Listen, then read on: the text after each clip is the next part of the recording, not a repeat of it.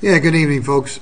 We're gonna review early this week where I've been writing a lot about the European situation, where I think since the market has risen so far, we want to focus on being long puts in case something goes wrong, which is the expected. It becomes the expected overseas, and that when you have 17 nations trying to do something, it becomes very, very difficult to get everyone to agree, and you're going to have a lot of fits and starts. And every time we get up, we want to sell levels. And here we're looking at the daily chart. We can see that we had a multi-month massive resistance.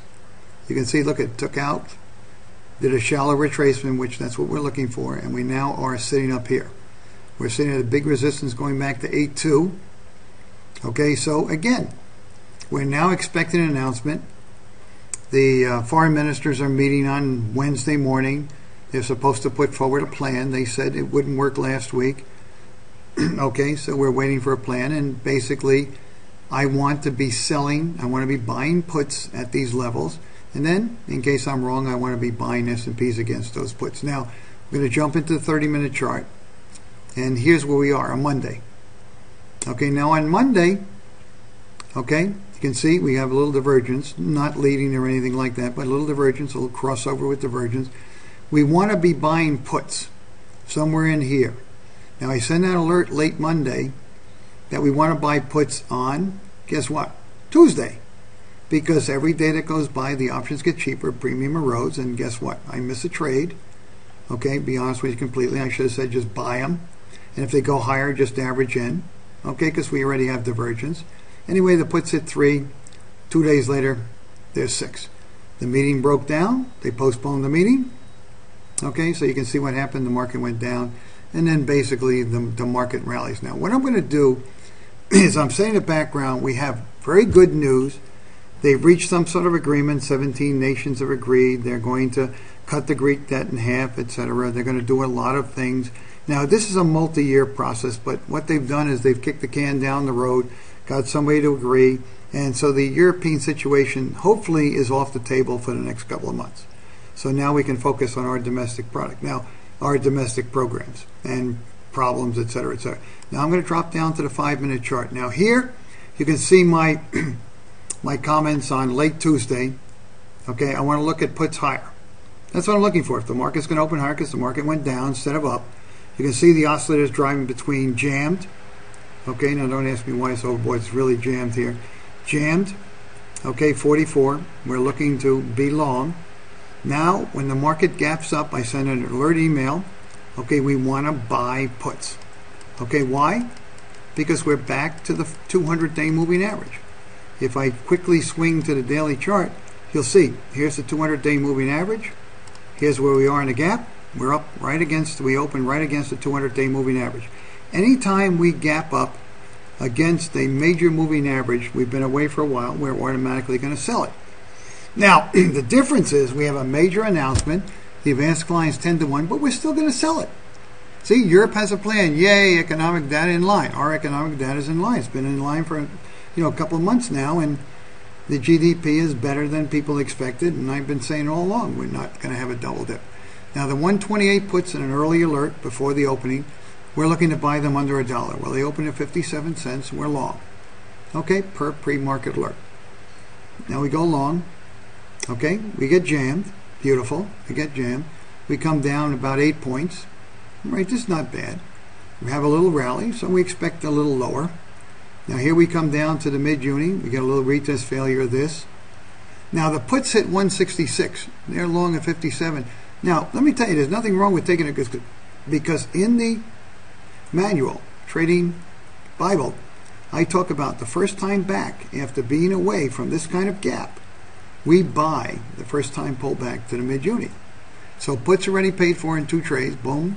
We'll pay for them in these trades. 3 or 4, and if you're long, you're in the chips. May want to sell a few here. Okay, basically I'm letting people know if they want to sell, anyone calls up, anyone says something in the chat room, anyone who wants to take profit. This is almost a triple, guys. Okay? It opens, let's say it opens at 50, make it 60 cents. Dollar. Hey, we almost tripled our money. You say goodbye. I want to hedge. Okay, so we never had an October this good.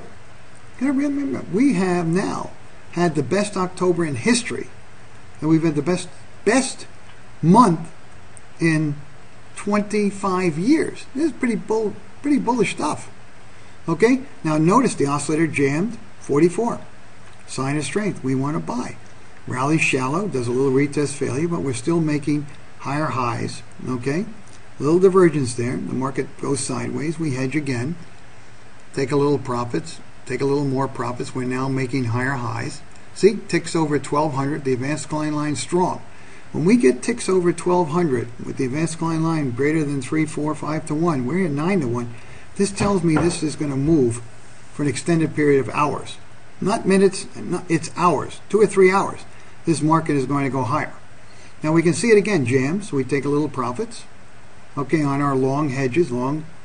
Now you can add back, see again, 72 cents. We can add back if you sold them at $1.66.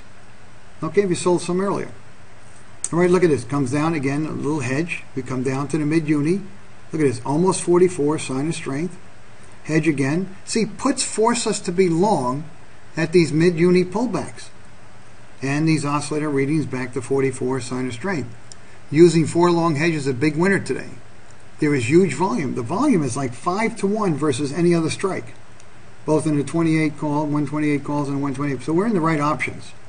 Okay, remember, I like being long puts because I normally am not going to be buying some of these aggressively. But if you're long 50, 25, I mean, you start buying 5, 10 S&Ps. In here, depending on how many you're long, I mean, you're starting to make serious money. The market goes up, does a little retest failure. Okay, a little divergence. It never comes down. Hey, go, baby. This is really, look at this. The oscillator's back to 44. Where have you seen an indicator as the market's going higher, making higher highs and higher lows? It gives you every time to re-enter the situation. Here again, we're now back to new highs. Okay? Now the puts hit 46. Okay, we're down 11 cents. You can add some more. Okay, we're down 11 cents. Look at the market's blowing out. Okay, we've taken a 200-day moving average. That's really rare.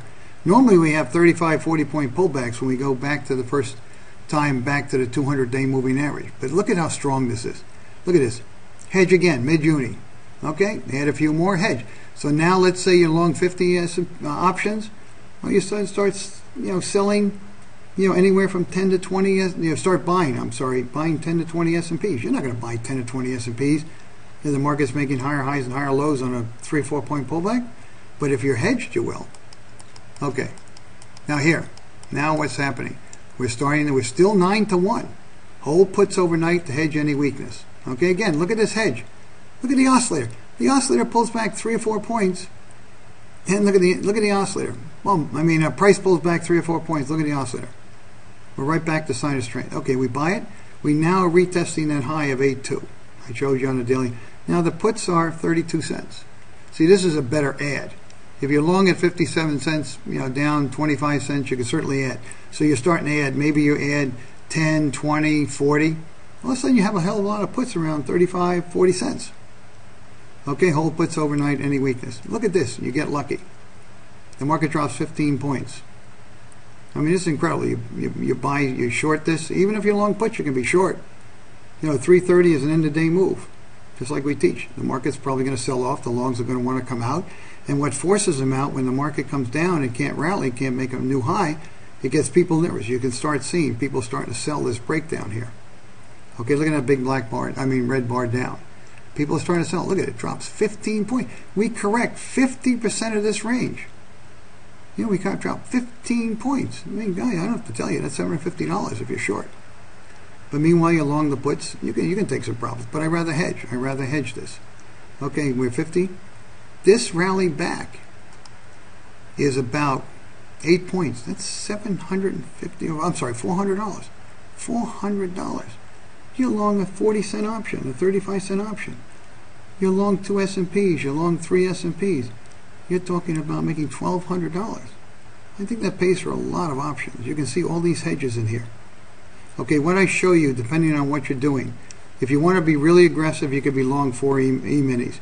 You want to be less aggressive, 3, and if you want to do what we do when we say out of the money, 2, look at this, hedging 4, and it's $4,000 or a $400 investment. You long 10 options, an average price of 40 cents. Here, hedging 2 nets $2,500 against a $400 investment. As I said 6 because I originally took the 60, the 50-cent profit plus commissions. I took that. But we know darn well we're adding more. Now, the day is over, but I told you to hold overnight. Okay? Now what happens is, look at this. Look what happens. Market goes down. I send an email, pre-alert email. Market should be range bound today. Anytime you're up 300-400 points, the market's going to rest. I mean, there's no way. You caught everybody on the wrong side. There are people out there that want to short, rallies like that. I do. I mean, come on, we're jammed beyond belief. We're really up there. I mean, I want to short rallies. That's my nature. I want to sell strength. Okay, I don't want to buy weakness. And in case I'm wrong, I want to hedge. Most people just buy puts and they lose money. I want to hedge these puts. Now here I tell you early in alert email, this is the range.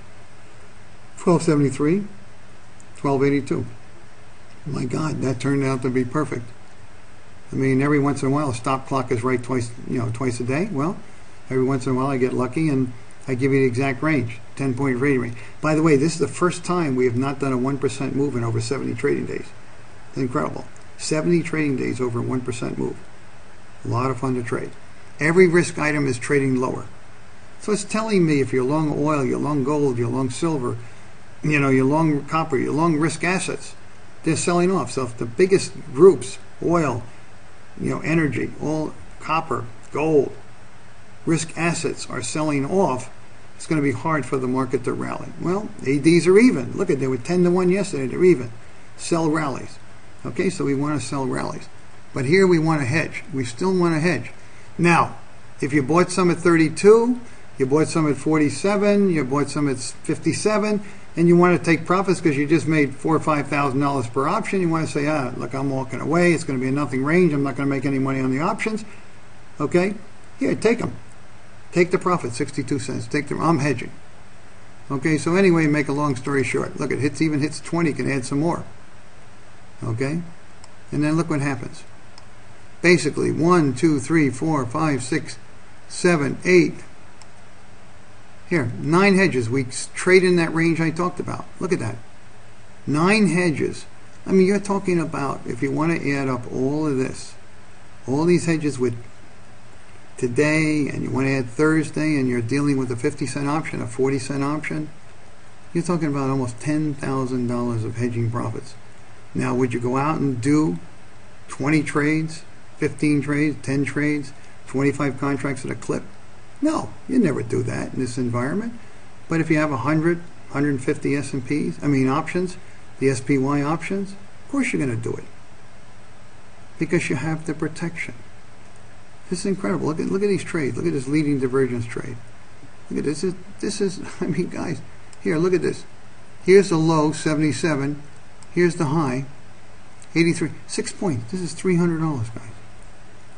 $300. You're long 2 options, 600. You got a 40-cent option. I don't have to tell you what the game's all about. This is, and look at the trading range. It's not jam 44, jam 44, jam 44, jam 44. Look at overbought, oversold, overbought, oversold, overbought. Here we got one jammed at the end of the day. Whoopee. It's over. But look at that. So what I'm showing you is, here, we are at a point in time where I believe the market's going higher. The fundamentals, if it weren't for Europe, I think our market would be 1350 already. Okay, so what you're looking at is a market that wants to go higher. Probably seasonally it's strong. We just came off the strongest October in history. A lot of people are underperforming. The market, I believe, will go higher. But in case I'm wrong, I want to be long puts. And if I'm wrong, I hedge my brains out and I can make money. If I'm right, the market falls off. I'm long a lot of puts fully paid for. And I've got a great hedge against my portfolio. Anyway, I want to thank you for listening. Have a great day. And we'll continue putting out these educational videos and continue putting out the charts. And you're welcome to come in the chat room. I look forward to it. Have a great night. And thank you all.